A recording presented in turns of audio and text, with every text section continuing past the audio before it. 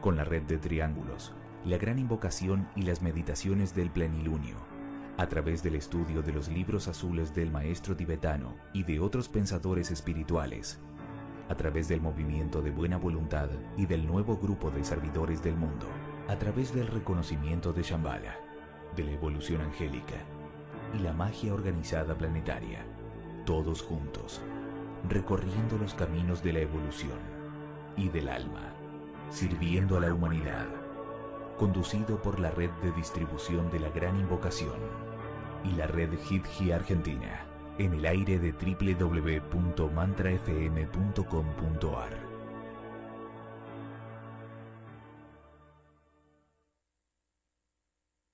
La grande invocazione. Dal punto di luce entro la mente di Dio, affluisca luce nelle menti degli uomini, scenda luce sulla terra. Dal punto di amore entro il cuore di Dio, affluisca amore nei cuori degli uomini. Possa Cristo tornare sulla terra, dal centro ove il volere di Dio è conosciuto.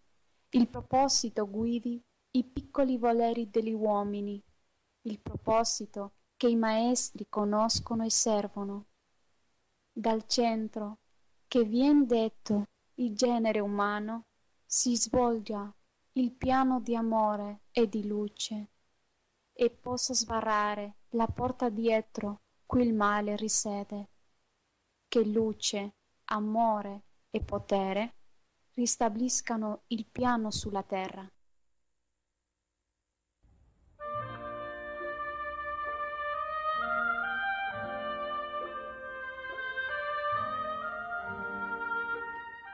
Buenos días, buenas tardes, queridos oyentes de Radio Mantra, o buenas noches si nos están viendo en diferido. Gracias por estar ahí, bienvenidos. Y es un gran placer reunirnos todos los miércoles a las 13 horas de Argentina por Radio Mantra FM para conversar sobre algún tema espiritual, esotérico, de valores humanos.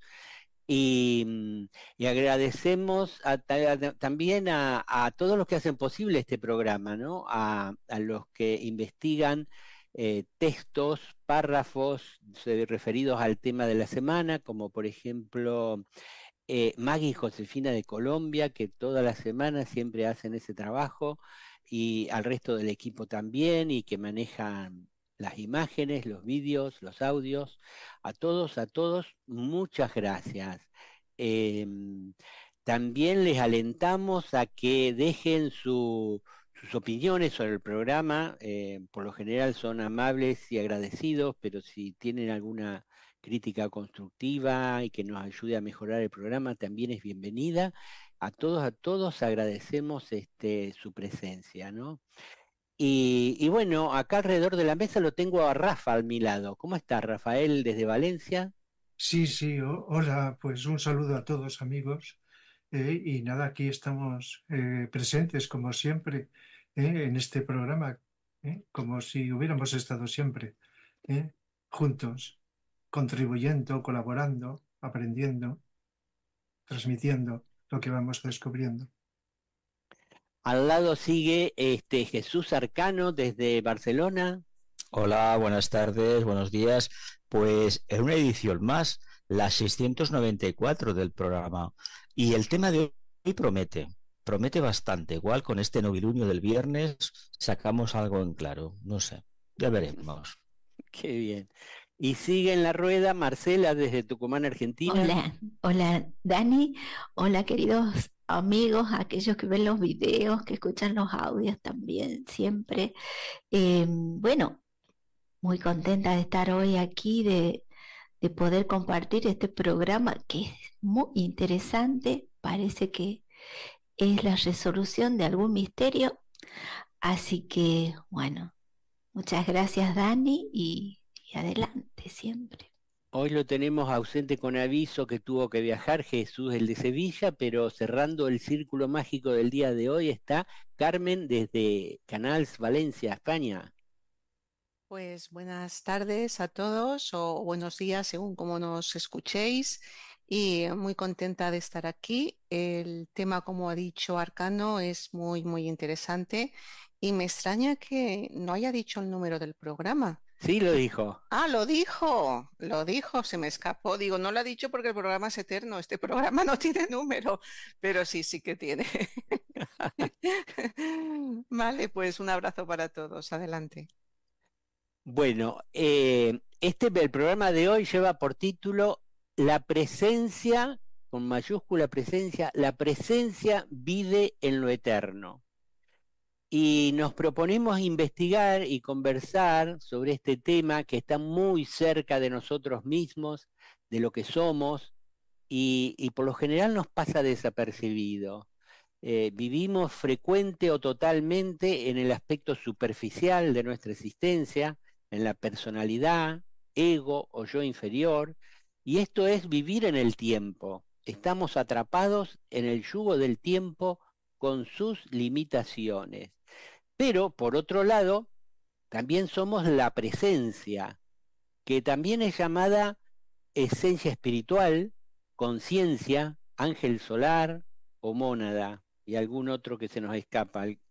Es un aspecto superior de nosotros mismos que no se manifiesta en nuestra vida porque estamos identificados con lo inferior, pero allí está. Vivir en la presencia se dice que es vivir en el presente, que también es vivir en lo eterno. Vivir en la presencia es vivir en el presente, vivir en lo eterno.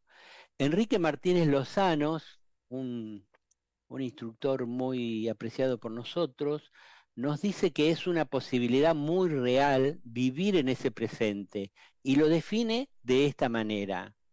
Hablando con propiedad, el presente no es un momento temporal, no es ese instante fugaz que pende entre el pasado y el futuro. El presente pensado es solo un concepto, una elaboración o construcción de la mente que desfigura la realidad.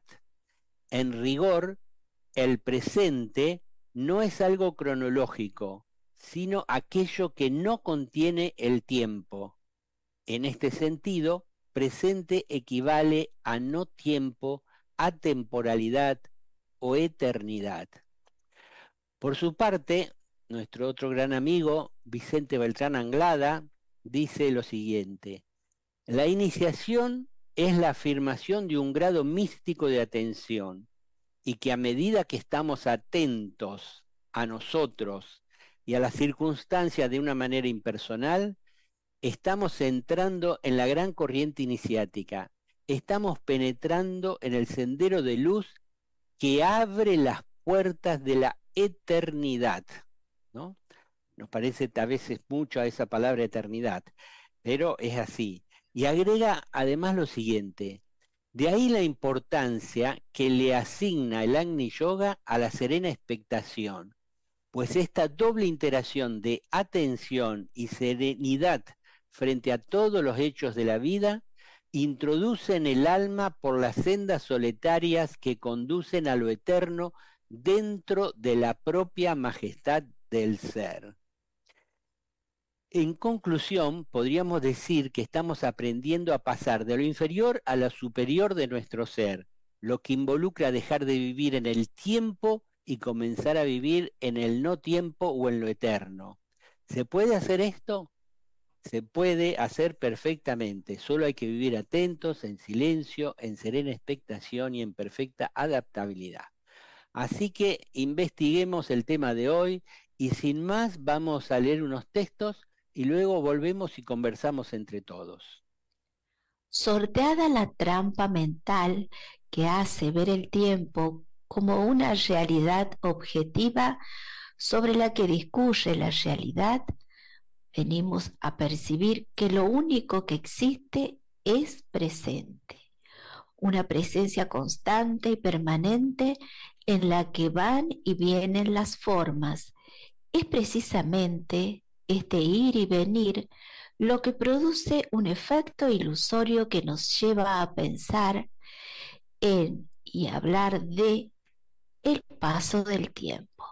La realidad es que solo existe presente Y lo que denominamos con ese término no es ningún momento temporal, sino justamente la atemporalidad, el no-tiempo o eternidad. Es en el silencio mental donde es posible descubrir adecuadamente lo que es en realidad el presente, pura presencia ilimitada que contiene todas las formas que nacen de ella misma. Se comienza hablando del presente como de un momento temporal.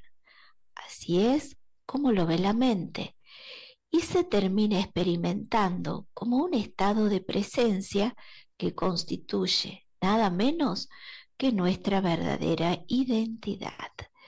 Estas palabras pertenecen a Enrique Martínez Lozano, el libro Presencia. Hay fuerzas opuestas trabajando dentro de cada ser vivo. Una viene más allá de la mente y la otra del corazón. La mente está queriendo cosas del mundo. El corazón no quiere nada. El corazón está completo. Nosotros somos corazón, venimos del corazón. En la forma humana puedes observar tu vida. Puedes observar tu respiración. Puedes observar tus pensamientos. Puedes observar tu emoción. Puedes observar cosas que ni siquiera tienen nombre. Puedes observar sutilezas, el tiempo y el cambio. Entonces, si puedes observar todas esas cosas, ¿quién eres tú que las observas? ¿Qué es lo que estás mirando, esas cosas? Eso no puede ser lo mismo que esas cosas. Este es el descubrimiento. Y a veces la gente siente miedo y dice, oh Dios mío, no, este es el descubrimiento más fantástico.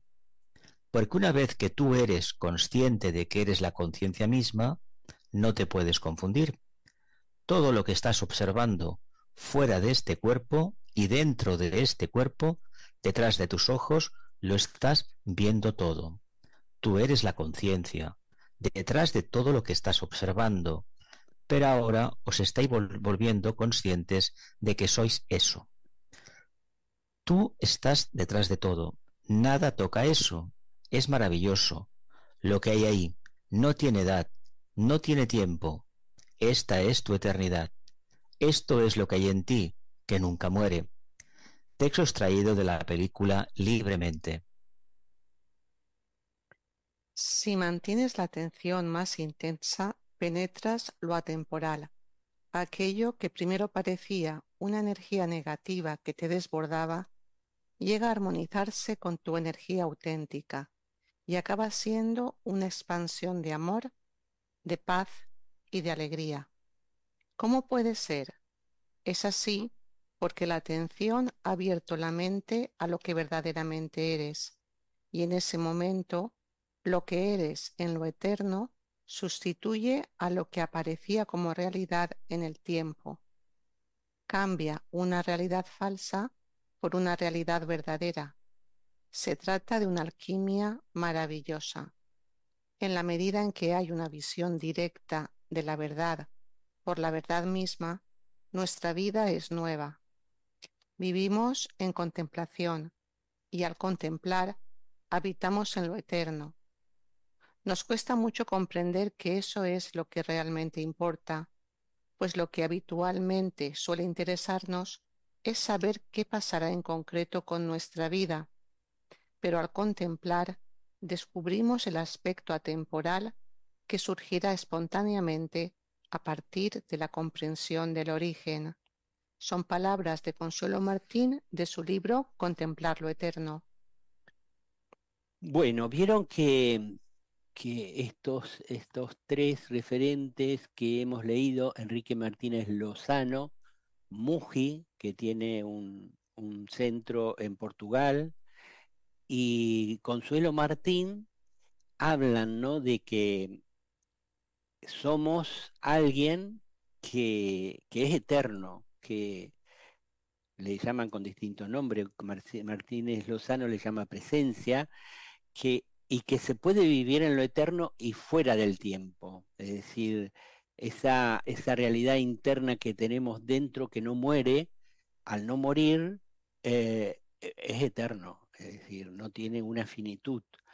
Y la importancia de llegar ahí es el vivir atentos, vivir en el presente, ¿no? Esto lo venimos diciendo muchas veces, pero me parece que tal como está planteado hoy, como nos llevan los autores, es verlo de otra manera, ¿no? ¿Qué les parece a ustedes, queridos compañeros? A ver, la búsqueda interior plantea muchos retos y este puede que sea uno de los retos que van a ser la superación, va a ser suponer un punto muy trascendente. Vamos a pasar del mundo de la forma a la conciencia ligada a una forma, a una conciencia, a una resolución de conciencia en la cual la forma no interviene. Tiene para mí un aspecto monádico, aspecto de captación búdica. Hoy por hoy tenemos que reconocer que dependemos del átomo manásico permanente, en la parte más densa, la que está ligada al mundo del deseo. Hemos de hacer un salto bastante grande, como el que sube a la cima del Everest, para depender precisamente del átomo búdico y con el tiempo del aspecto voluntad al bien. Pero los reconocimientos internos que se van pautando en cada encarnación y en el sendero se van precipitando, posibilitan que esos espacios de atención, de identificación con la esencia o la presencia, como se le quiera denominar, según el bagaje de cada uno, lo que va a hacer es que al final revertirán toda la expresión nuestra y se verá eso de forma clara y rotunda. Sí, yo observo al leer y también, bueno, lo que se va diciendo sobre esto, que este término de presencia que estamos hoy comentando, pues se puede prestar a cierta ambigüedad según los bagajes de información que tengamos, lo que hayamos, los autores que hayamos leído, etcétera, etcétera. De tal manera que sí, yo diría que dentro de lo que conocemos, lo más elevado de nosotros es la mónada, pero intermedio, antes de la mónada está el alma, pero también la palabra alma es ambigua, no es lo mismo el alma en encarnación que el ángel solar, el yo superior, de tal manera que la palabra conciencia también se presta a ambigüedad, porque estamos utilizando continuamente conciencia en un sentido moral o ético, también la conciencia es universal. Nosotros somos un fragmento de la conciencia. Lo que ocurre es que al estar identificada, al estar como introducida, autolimitada en las distintas formas, mental, emocional, física, entonces la conciencia se autolimita. Pero cuando vamos progresivamente expandiendo, es una forma que solemos utilizar, abriendo o expandiendo la conciencia, entonces nos damos cuenta de algo que ya es más difícil de describir, porque lo que hablamos es por medio de la mente. La palabra proviene de los pensamientos que tenemos. Entonces, la cuestión para acercarnos, además de comprender estos conceptos, es la atención. Cuando estamos atentos, y aunque sea un rato con atención, haciendo lo que sea, perdemos la noción del tiempo. Estamos como fuera del tiempo. Estamos tan atentos, tan interesados en lo que sea, que en ese momento, ese rato, no hay tiempo, porque estamos hablando también del tiempo, que la presencia está más allá del tiempo. Entonces esa experiencia nos abre la intuición para ir entendiendo qué es el vivir en ese presente que nos están diciendo algunas personas y las que podamos conocer más o menos con profundidad que viven esta experiencia nos hablan de un eterno presente, de que todo está en ese presente. Y luego al encarnar o manifestarse en el tiempo, pues entonces hay una limitación temporal. Por lo tanto, aunque estemos lejos de experiencias profundas, yo diría que esa atención que va convirtiéndose en expectación más serena, en silencio interior, nos va dando, nos va acercando, aproximando un poco, nos va preparando para entender qué es esa presencia que está más allá del tiempo. Pues al reflexionar sobre este tema, lo que me venía a la mente es cómo los seres humanos vivimos en una gran mayoría desconectados de esa presencia, que para mí habéis hablado, muy bien hablado de qué se refiere con el término presencia. El alma, la mónada, la vida misma. Yo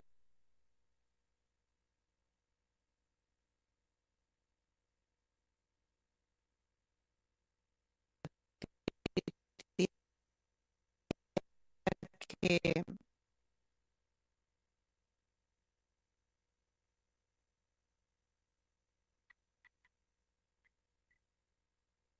con mayúsculas, esa vida que compartimos con los demás reinos, con el reino animal, con el reino vegetal, incluso con el mineral, esa vida que permea, que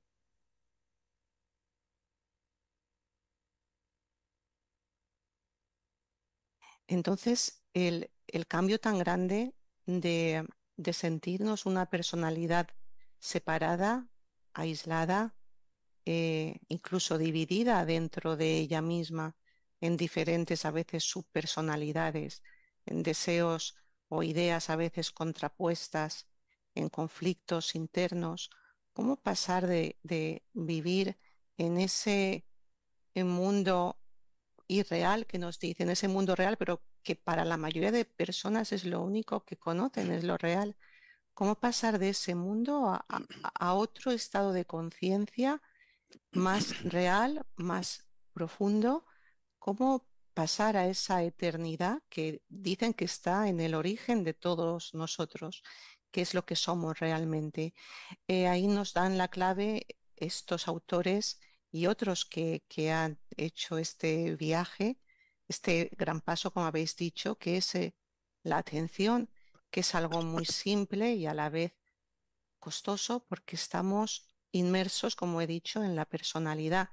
Y qué difícil es a veces yo cuando observo pues mis alumnos, observo simplemente los programas de televisión, los anuncios, las noticias, cómo todo quiere captar nuestra atención a lo que es lo inmediato, lo pasajero, lo finito y unas formas después de otras y más y más. ¿Y por qué tantas formas? ¿Por qué creamos tanto?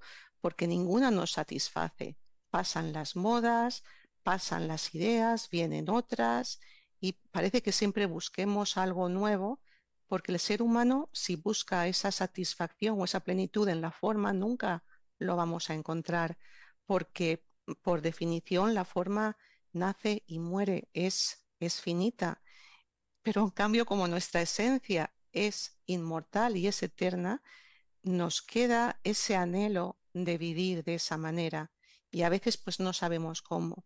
Como he dicho, la sociedad no nos lo pone fácil, pero cuando ya se despierta algo, esa inquietud, esa aspiración a vivir de otra manera, cuando las personas comienzan a investigar por el camino que sea espiritual, esotérico, religioso, eh, por simplemente observándose con el mindfulness, eh, y cualquier método que nos lleve a lo que es estar más atentos, estar más en lo que es el aspecto vida y no tanto el pensamiento o la emoción, sino aprender a estar en el testigo, en contemplar todo aquello, las formas que pasan, y a medida que vamos persistiendo y afianzando esa observación, nos afianzamos en ese testigo, es cuando empezamos a darnos cuenta de que hay otros estados de conciencia.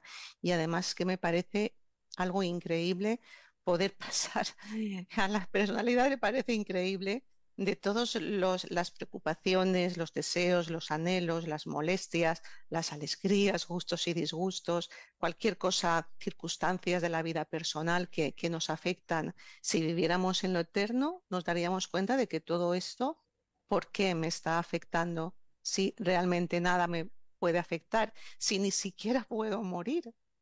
Morirá lo que es lo conocido, el cuerpo, la personalidad, pero lo que es realmente mi esencia es inmortal. Entonces, es un paso muy, muy grande de identificarnos con lo que siempre nos hemos identificado, sobre todo pues con los deseos y con la mente, a acallar esos deseos, a acallar esa mente, o simplemente, si no los acallamos, aprender a observarlos.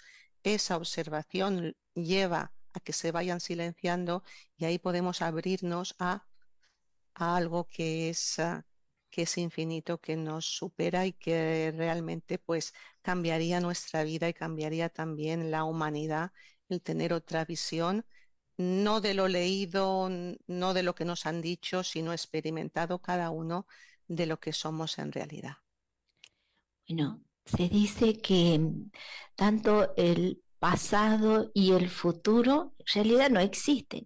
Hemos leído también recién, para algunos autores está en la mente, es un constructo, y que ese pasado, presente y futuro se apoya o le da consistencia al yo, ese yo que venimos hablando en muchos programas.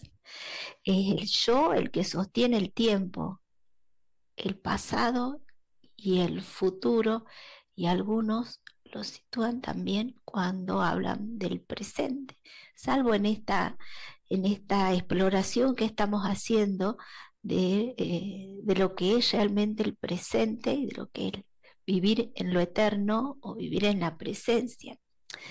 Y don Vicente Beltrán Anglada, ahí en su libro Introducción al Agni-yoga, explica de manera sencilla cómo es el paso, cómo es este proceso que se va realizando. Y para él, este proceso del pensar continuo a través de la mente, solo cuando hay una atención, y esa atención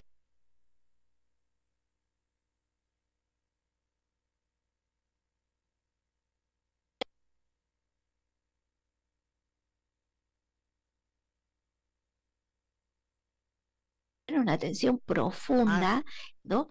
Hay una experiencia nueva. Ya merece a través de esa experiencia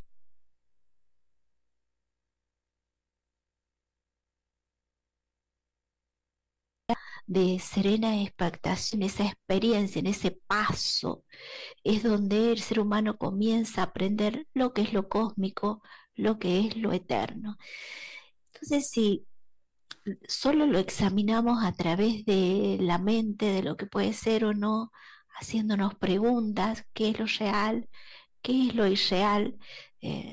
Puede ser como un principio, o bueno, sí, como un principio, una premisa, pero si cada uno va haciendo su experiencia, teniendo en cuenta el silencio de la mente, con solo esa experiencia del silencio de la mente, surge la experiencia de que hay algo más.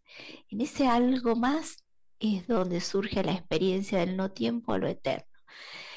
Entonces me parece que muchos autores han querido explicar esto sobre la existencia o no del pasado y del futuro, cómo es la experiencia de la vida en el eterno ahora, y, y cómo se relaciona con la mente y con la atención.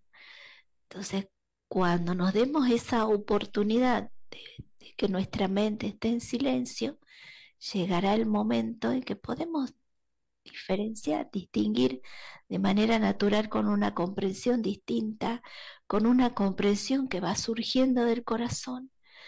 Ese paso que va de la oscuridad a la luz, de lo irreal a lo real, y de la muerte a la inmortalidad. Y ahí viene toda esta explicación que nos van brindando distintos autores de la vivencia en lo eterno, a través de ese silencio en la mente y de toda una transformación espiritual que surge en los seres humanos cuando se abrió el corazón. Bueno, a mí me ha llamado poderosamente la atención cuando Enrique Martínez Lozano, que habla de vivir en el presente y estar en esa parte de nosotros mismos que vive en lo eterno, que le llama presencia, él suele decir en alguno de sus libros y charlas, eso es lo que somos. Y lo repite una y otra vez, la presencia es lo que somos. Tal vez en un intento de desabroquelar esa muralla de que nosotros nos sentimos que somos lo que pensamos y lo que sentimos. Percibimos eso y nuestro cuerpo. Y sí, somos eso, pero también lo que somos en realidad, eso eterno que vive en nosotros, es la presencia, el ángel solar, la mónada. Y bien lo dijo Rafa, ¿no? Cuando estamos muy atentos haciendo algo, nos parece que el tiempo no pasa. Es decir, cuando estamos atentos, concentrados en el momento presente haciendo algo, estamos en el no tiempo, porque el presente es no tiempo. Y entonces es por eso que nos damos cuenta que no pasa. Y una experiencia que tengo cada vez más frecuentemente es que me siento a meditar, la meditación de silencio, em, y pongo una hora en el teléfono para no pasarme demasiado. Y, y hay días en que suena la hora y digo, ya está la hora, ¿cómo puede ser? Y es que ese día la atención ha estado presente, los pensamientos han desaparecido y el tiempo también. Entonces el tiempo parece que no pasa y ya pasó la hora, ¿no? El tiempo secuencial de una hora meditando parece que es mucho para la personalidad o para la mente, pero cuando uno logra vivir en ese silencio del no pensamiento y del no tiempo, pasa el tiempo como tiene que pasar y cuando terminó decimos, uy, ya pasó. Y em, digamos, en general, lo que decía Carmen, ¿no? En general para la sociedad, lo que existe es la personalidad, es la mente, los sentimientos, eso del no tiempo, no me hablen de esas cosas porque yo no las entiendo. La realidad es esta, concreta y sonante, ¿no? Porque estamos identificados con ella. Pero ustedes fíjense todos los problemas mundiales que hay por la preponderancia de la mente, que las características de la mente concreta es que es separatista, no ve la unidad de todos los seres, la unidad de todo lo que existe, de que esa es la realidad, que no hay dos, hay una no dualidad, no hay dos, somos solo uno, y en cambio la mente lo ve que todos separados, y si somos todos separados, tenemos enemistades e iniciamos guerras. Y después la mente es egoísta y materialista. Es decir, egoísta, mientras yo esté bien, los demás no me importan. Y es materialista porque ve lo concreto, ¿no? La personalidad, lo de abajo. Y los problemas mundiales que se han generado por la existencia del dominio de esa mente concreta, egoísta, separatista y materialista, solo se pueden solucionar entrando en el presente, entrando en el presente y en el no tiempo, en la eternidad, en lo eterno. Y eso se puede hacer con la práctica del Agni-yoga. Por eso la jerarquía de maestros, a través del maestro Moria, han presentado al mundo el Agni-yoga. Y nosotros nos damos cuenta que cuando estamos atentos, que es la primera regla del Agni-yoga, se genera un silencio, silencio de lo inferior. Entonces ahí en ese silencio de lo inferior percibimos paz, plenitud, libertad, amor, podemos llegar a percibir amor, es la zona de contemplar el amor, y cuando eso se perdura en el tiempo aparece la serena expectación, que es vivir en estado de contemplación. ¿Se puede vivir en estado de contemplación? Sí se puede, aunque vayamos a trabajar, aunque caminemos, aunque hagamos, es un estado de conciencia que se va profundizando y que nos permite un día vivir en la presencia, ¿no? En la presencia que vive en lo eterno. Entonces, un poco para nosotros lo eterno, lo inmortal, lo que no perece nunca, nos parece irreal, porque nosotros vemos las cosas que perecen, las cosas que no se sostienen en el tiempo, vemos lo inferior, pero nuestra verdadera esencia es esa presencia, esa esencia espiritual, es eterna, vive en lo eterno y no muere. Y no solo eso, sino que habría que agregarle la cuestión de la no dualidad. Esa presencia que hay en nosotros es la misma presencia que hay en todos los seres humanos, ¿no? Esa es la cuestión de la no dualidad.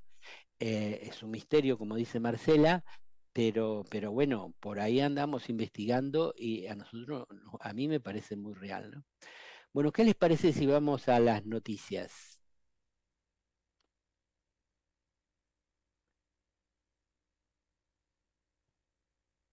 Rafa, el mic. Meditación novilunio de Cáncer. Durante el periodo de luna nueva nos concentramos en cómo puede manifestarse el plan, considerando los diferentes medios, a través de los cuales el poder de la vida una y el amor del alma una se pueden expresar a través de los servidores del mundo. El próximo viernes, 5 de julio, a las 16 horas Argentina, 21 horas España, realizaremos la meditación grupal de novilunio de Cáncer por Radio Mantra en FM.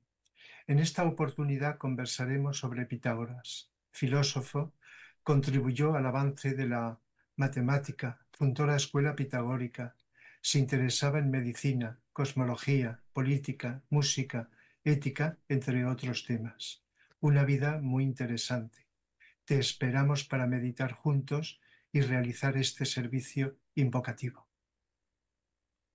Bueno, y la otra noticia es que ya hemos subido al canal YouTube de Sirviendo a la Humanidad el vídeo del programa que llevó por título Si hay atención, hay silencio. Un poco relatarles el contenido, dice así: cuando hay atención hay silencio, no hay lucha, no es necesario luchar cuando hay atención, existe un silencio natural. La solución es estar tan atento a una cosa que el pensamiento deje de existir. Dentro de la potencia de esta intención y atención hay un silencio natural. Cuando una persona está atenta a un trabajo que exige meticulosidad mental, verá que el pensamiento se ordena sin esfuerzo porque hay atención. Bueno, y a otros matices más también se conversaron en este programa que está muy interesante. Estamos recibiendo muchas palabras de elogio de cómo fue presentado. Así que visita el canal YouTube de Sirviendo a la Humanidad y allí lo encuentras y puedes suscribirte al canal para recibir las notificaciones de cuando subimos nuevos vídeos. Bueno, ahora vamos a un descanso musical y luego seguimos conversando de este tema.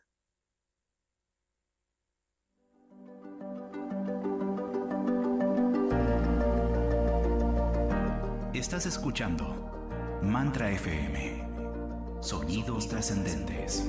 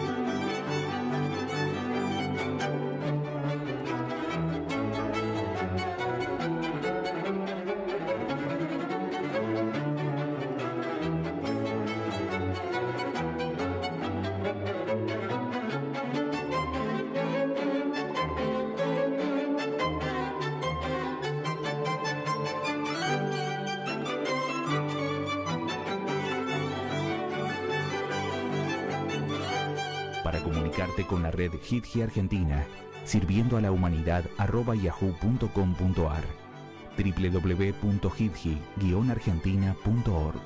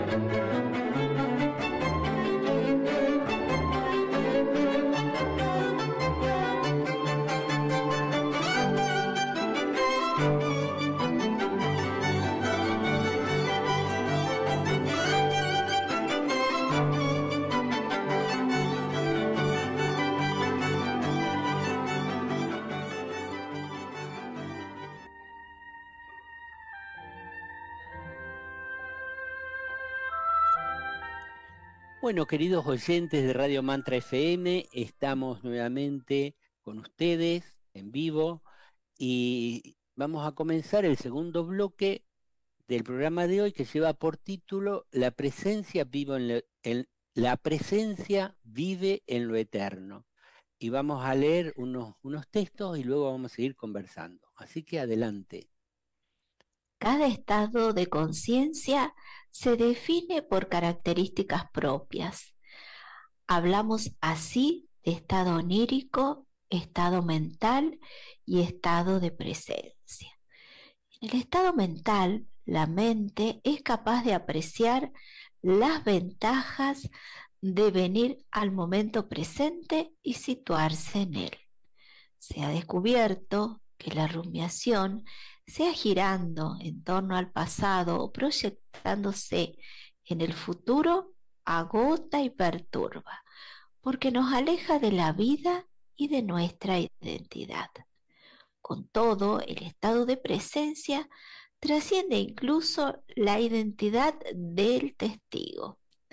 Se trata de un estado no dual en el que toda separación ha sido superada.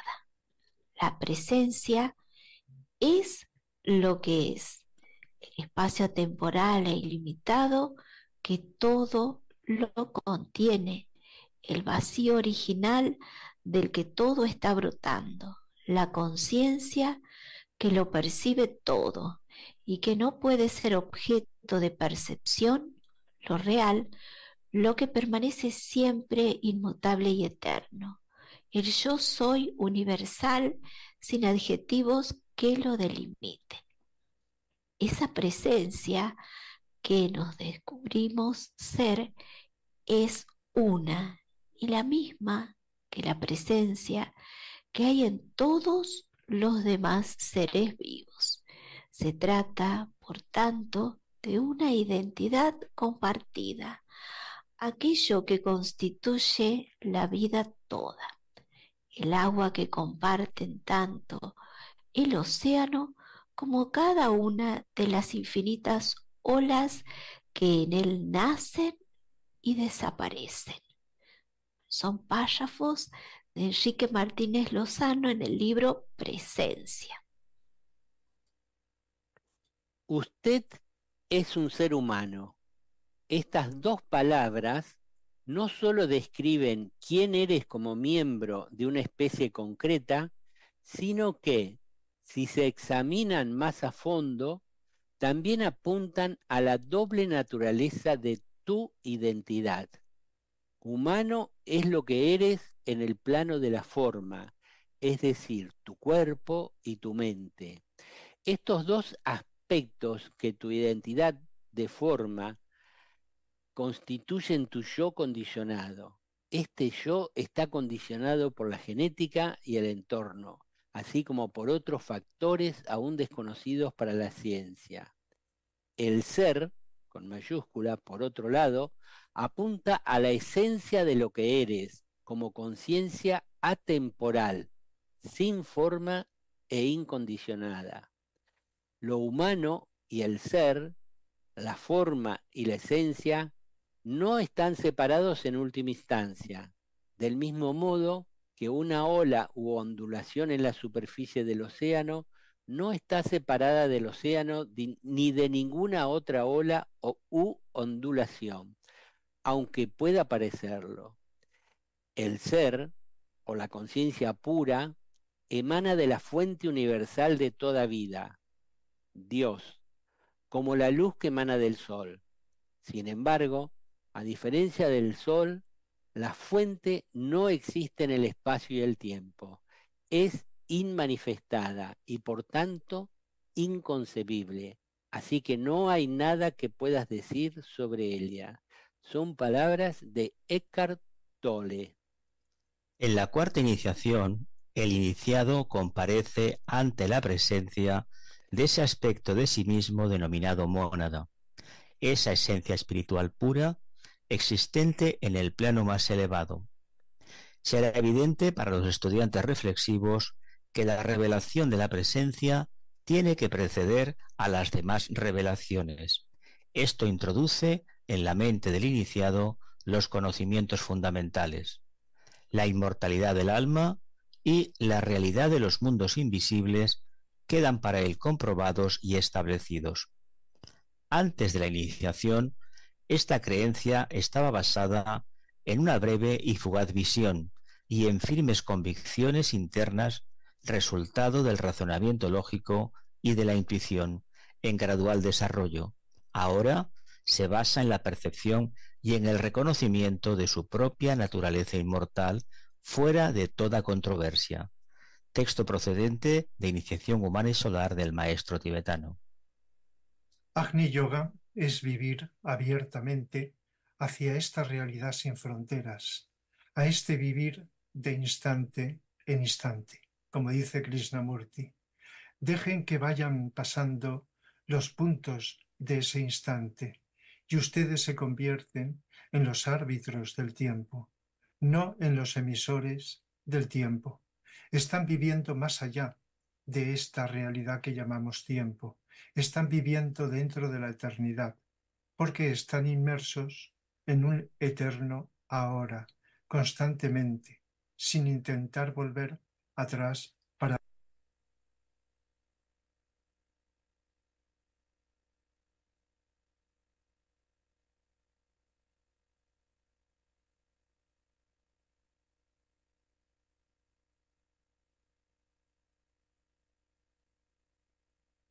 repetir. Pero hablan de una realidad imperecedera que hay dentro de nosotros,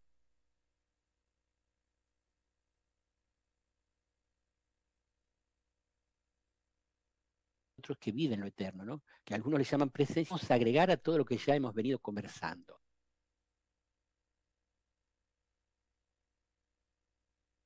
Simplemente perseverancia, porque acción de conciencia superior de esta presencia, hay que indicar, como nos sucede con el tema del Agni-yoga, que en el fondo es lo mismo, que no tenemos palabras, son captaciones intuitivas de realidades nuevas para nosotros. Y digo nuevas porque la característica esencial es que acaban galvanizando los éteres de nuestra personalidad y prácticamente se produce una claridad de visión interna inenarrable. Claro, esto no se sostiene después. ¿Por qué? Porque esto en la ascensión a la montaña se van viendo un poco cómo es la montaña, la cúspide, pero todavía está uno donde está. Por lo tanto, hasta que uno no ascienda a ese punto elevado de conciencia, no podrá realmente captarlo. Pero en ese nivel de conciencia las palabras sobran. Nosotros tenemos la obligación de utilizar palabras para compartir las experiencias, intercambiar puntos de vista. Pero cuando realmente alcancemos ese punto de vista, que equivale a una maestría ya considerable, no utilizaremos la palabra. Será la telepatía como mucho, o simplemente mensajes intuitivos. Bueno, por eso se dice que los sabios por lo general se quedan callados y no hablan, ¿no? Bueno, ¿quién más?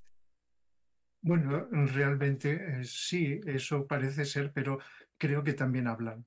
Si lógicamente están encarnados, pues los sabios pues tienen que utilizar la palabra y los medios que necesariamente se necesitan en el tiempo. De tal manera que incluso los maestros espirituales entendemos de que viven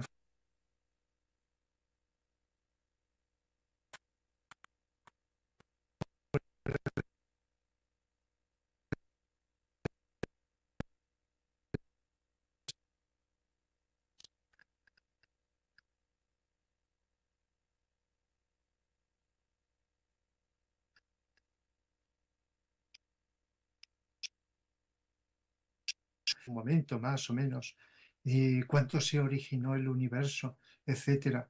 Esto, bueno, la cosmología en sentido profundo nos va aclarando de que una cosa es el absoluto, el todo, y otra es esos infinitos dioses o logos que se manifiestan lógicamente en el tiempo. Por lo tanto, esa duda, ese interrogante, de alguna manera nos puede responder. Podemos encontrar una cierta respuesta provisional, por supuesto, de decir, pues el ser interno o esa parte del todo diminuta que está en cada uno de nosotros está más allá, no nació ni desaparecerá, está más allá. Pero bueno, todos estos conceptos, la intuición que vayamos consiguiendo nos ayuda, si tenemos demanda para ello. Pero cuando regresamos a la vida cotidiana, estamos en el tiempo. Incluso cuando nos desidentificamos o nos desapegamos de las cosas, también estamos dentro del tiempo. Pero lo que podemos ir consiguiendo es que no nos condicione el tiempo, que podemos estar simultáneamente notando algo de esa presencia, mantenernos, trabajar, actuar en el tiempo. De tal manera que ahora podemos estar mirando el reloj porque estamos en un programa limitado en el tiempo. Pero no tiene por qué ser problema, simplemente ajustarnos a ese tiempo. Así es. Reflexionando también sobre este tema, vemos que a veces, si lo intentamos entender por medio de la mente, es imposible. Tampoco es una cuestión emocional. He conocido a personas mentalmente muy capacitadas, con muchos conocimientos, incluso muy buenas personas, pero que estaban cerradas a todo lo que es lo que haya algo más allá de la mente.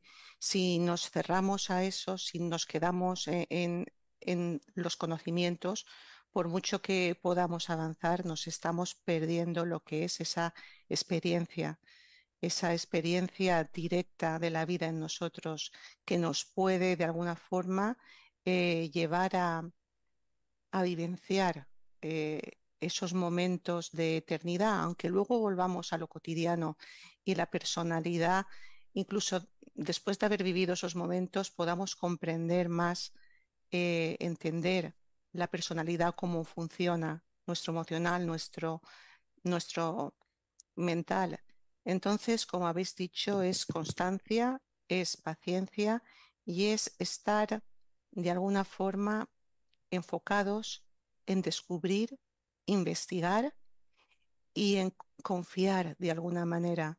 Yo diría que hay que confiar en aquellas personas, aquellos seres que han hecho el camino antes que nosotros, que nos han demostrado fehacientemente que se puede vivir de otra manera, que se puede estar en este mundo sin ser del mundo, que la mente le puede parecer difícil, le parece complicado, le parece que no estamos a la altura porque vemos nuestras actuaciones diarias y parece que estemos muy lejos de ese ideal, pero no importa allá donde estemos, no importa realmente tampoco la personalidad, lo que le quede por descubrir, por pulir, por transformar, lo que importa es lo que cada uno llevamos en nuestro interior, ese despertar del corazón.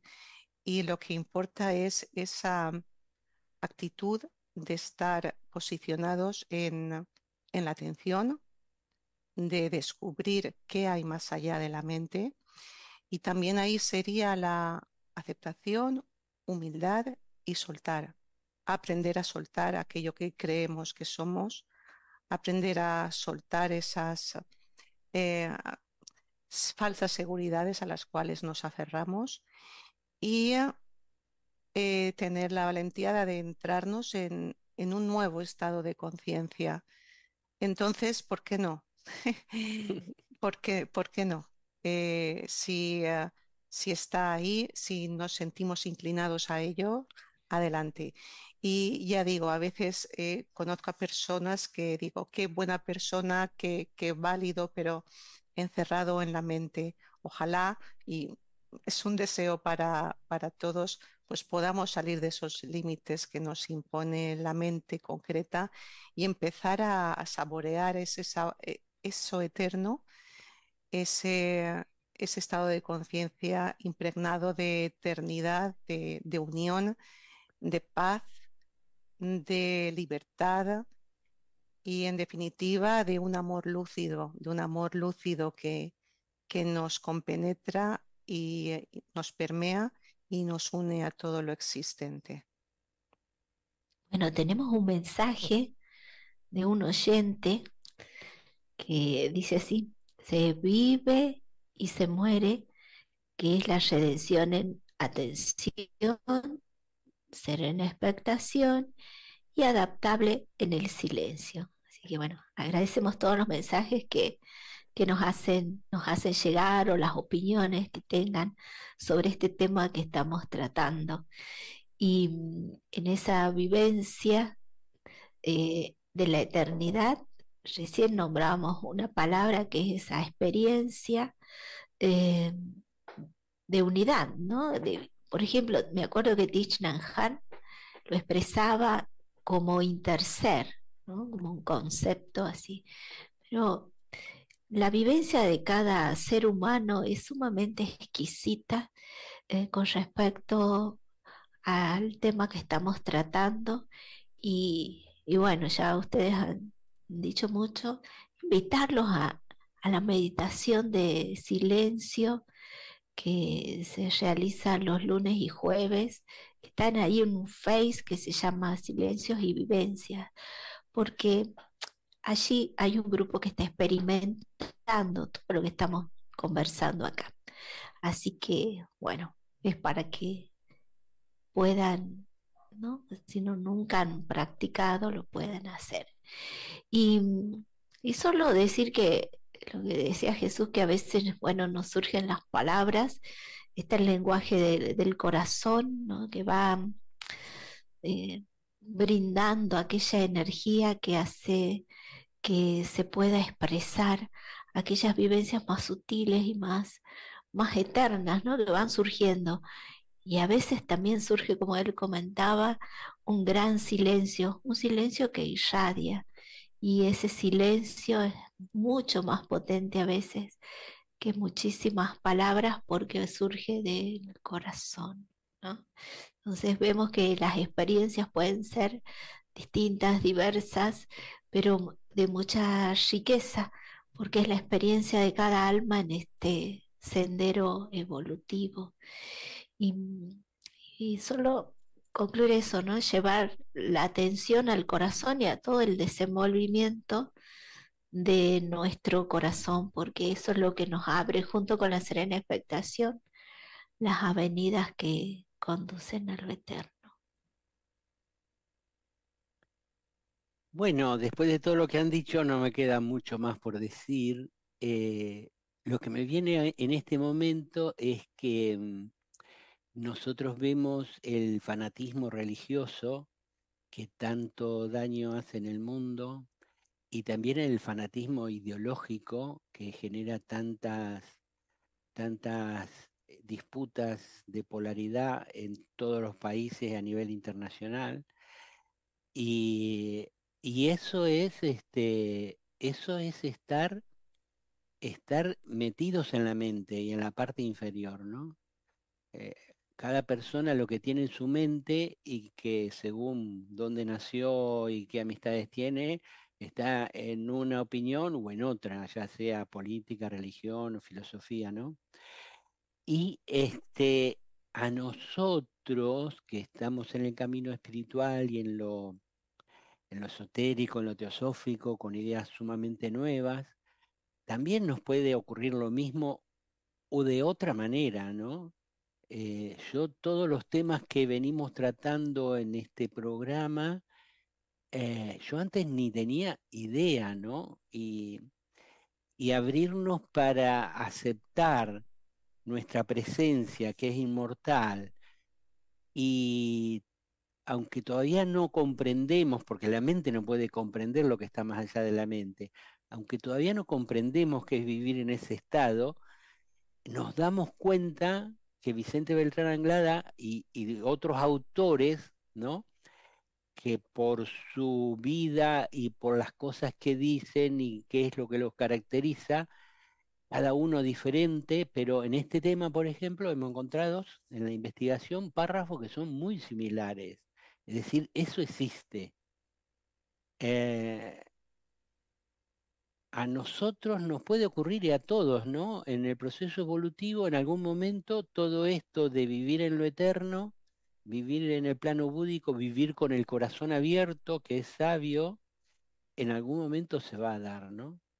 Si los maestros han decidido transmitir el Agni-yoga, que es el despertar del corazón, que es sabio y que puede comprender las cosas que están más allá de la mente no las comprenda porque es finito, en cambio el corazón que es sabio e infinito vive en el plano búdico donde no hay tiempo, el corazón puede comprender todas estas situaciones.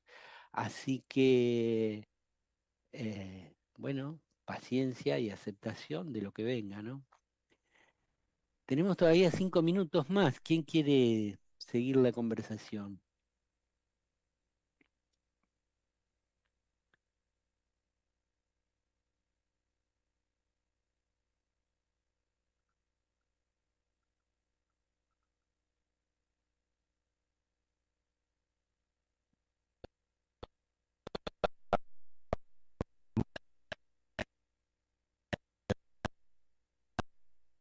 Hablando. Rafa, ¿No se me escucha?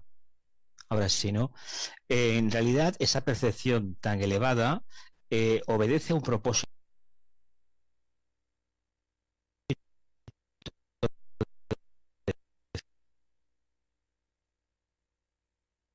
definido. Es decir, uno puede estar en o a través de esa percepción se influya en grupos o en otros discípulos para realizar el trabajo.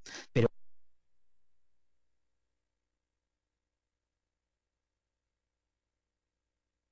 no es estrictamente humana encarnación, la ley del renacimiento, la justa retribución, etcétera, etcétera. Por lo tanto, hablamos de algo muy abstracto, al mismo tiempo muy lejano. No obstante, tenemos la obligación de trabajar para experimentarlo a diario, para que cuando llegue el momento no nos sorprenda.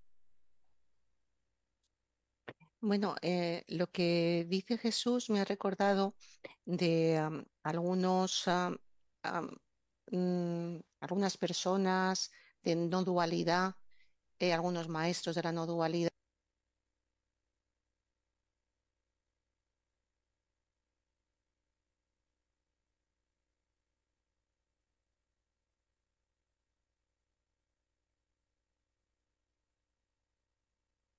que han estado trabajando, les viene este momento de plenitud, este momento de no tiempo, es simplemente mirando, recuerdo, no sé si era Jean Klein, mirando unos patos o mirando el lago, o porque es algo que como ya no depende de la personalidad puede hacer o puede tener esa intención de estar atenta y puede ir consolidando la atención a través del tiempo. Ahora, ¿cuándo llegará esta visión?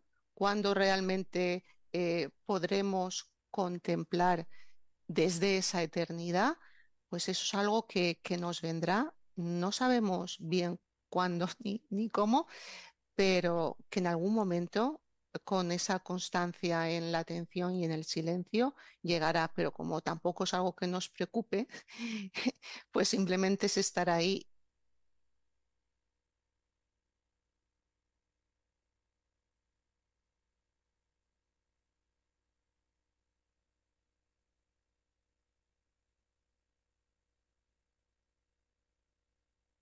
Y como ha dicho Jesús, todo espontánea por medio de esa atención y se producen unos cambios porque cada vez estos vehículos que tenemos de la personalidad, tanto el cuerpo físico como el emocional y como el mental, van a estar más afinados, vibrando en notas superiores y siendo receptáculos de energías diferentes a las que normalmente estamos en contacto. Así que bueno, no hay que preocuparse por nada, pero sí tener la mente abierta. Qué importante es abrirnos de mente y de corazón para recibir aquello que es desconocido y sospechado y que por mucho que hayamos leído, pues lo comprenderemos realmente cuando lo vivenciemos.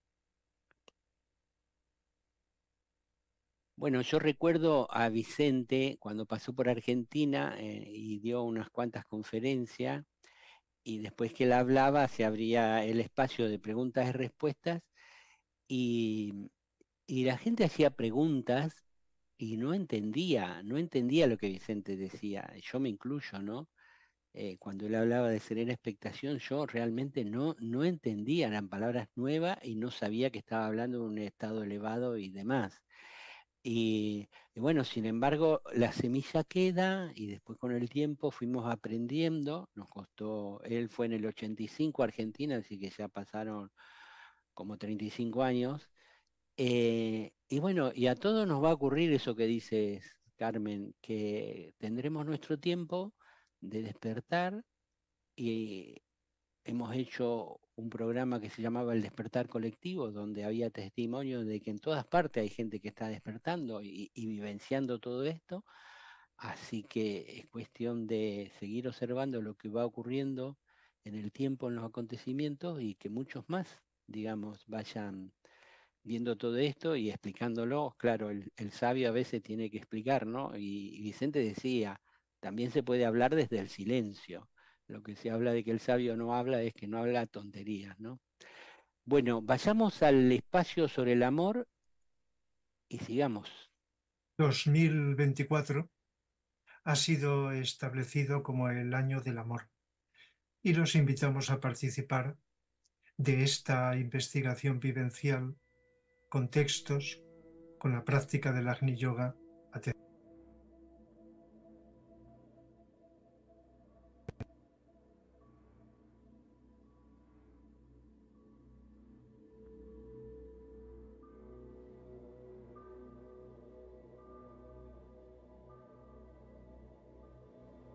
Serena expectación, adaptabilidad, dice, con el amor de vuestra vida,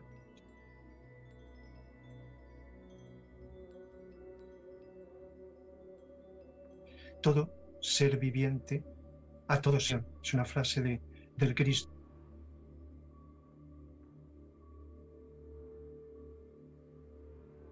En el espacio sobre el amor, eres, y la humanidad, de Vicente Beltrán Anglada.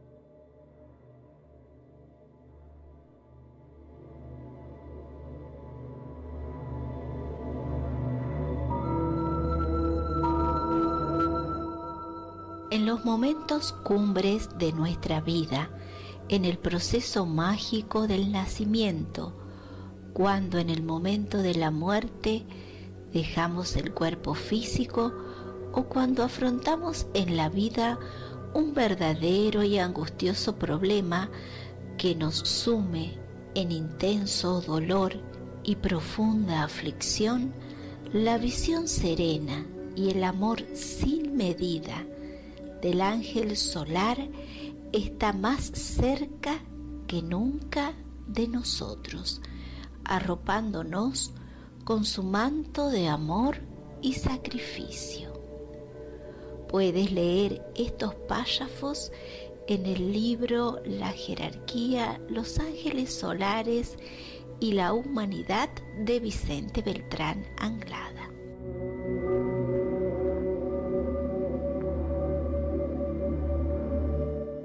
Preparamos para la meditación. Respiramos, nos concentramos atentamente en la respiración y relajamos nuestro cuerpo físico rápidamente. Aquietamos nuestras emociones, observando atentamente cualquier emoción, dejándolas pasar como nubes en el cielo, sin engancharnos a ellas. y también observamos atentamente los pensamientos que surgen de nuestra mente.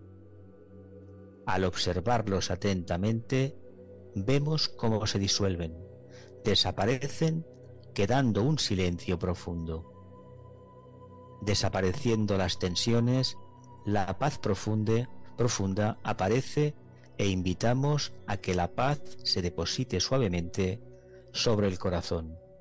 Y así dirigimos nuestra mirada hacia el ángel solar, aquel ser que de forma permanente nos abre las puertas de lo más elevado de nosotros mismos, a través de los impulsos divinos que constituyen las mejores inspiraciones en nuestra vida, presentes en una conciencia de ser aquí y ahora que surge de un silencio infinito que la rodea por todas partes, y así en el corazón del ángel solar permanecemos. Mantra del nuevo grupo de servidores del mundo. Que el poder de la vida una afluya a través del grupo de todos los verdaderos servidores. Que el amor del alma una caracterice la vida de todos los que tratamos de ayudar a los grandes seres. Que cumplamos nuestra parte en el trabajo uno mediante el olvido de nosotros mismos, la inofensividad y la correcta palabra. Recitemos la palabra sagrada.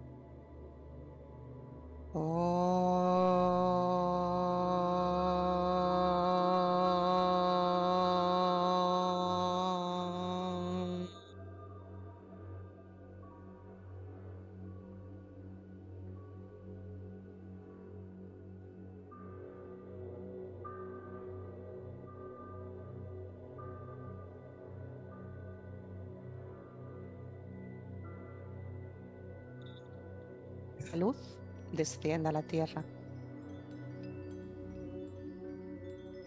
Desde el punto de amor en el corazón de Dios, que afluya amor a los corazones de los hombres, que Cristo retorne a la tierra.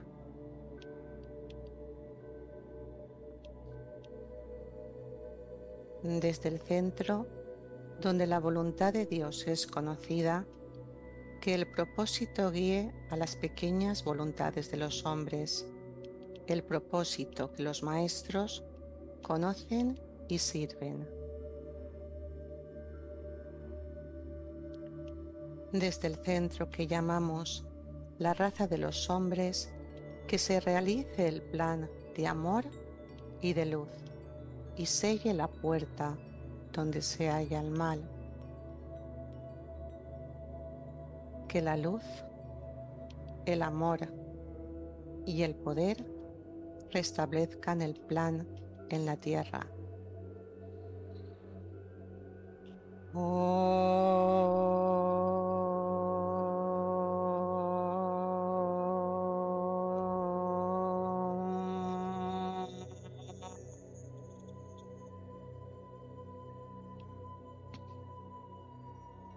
Mantra de la voluntad o de primer rayo.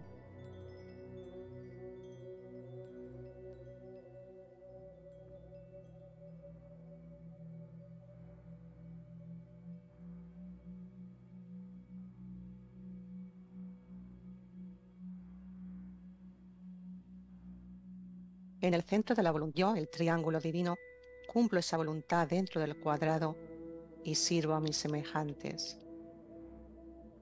Terminamos recitando la palabra sagrada Om 3 veces.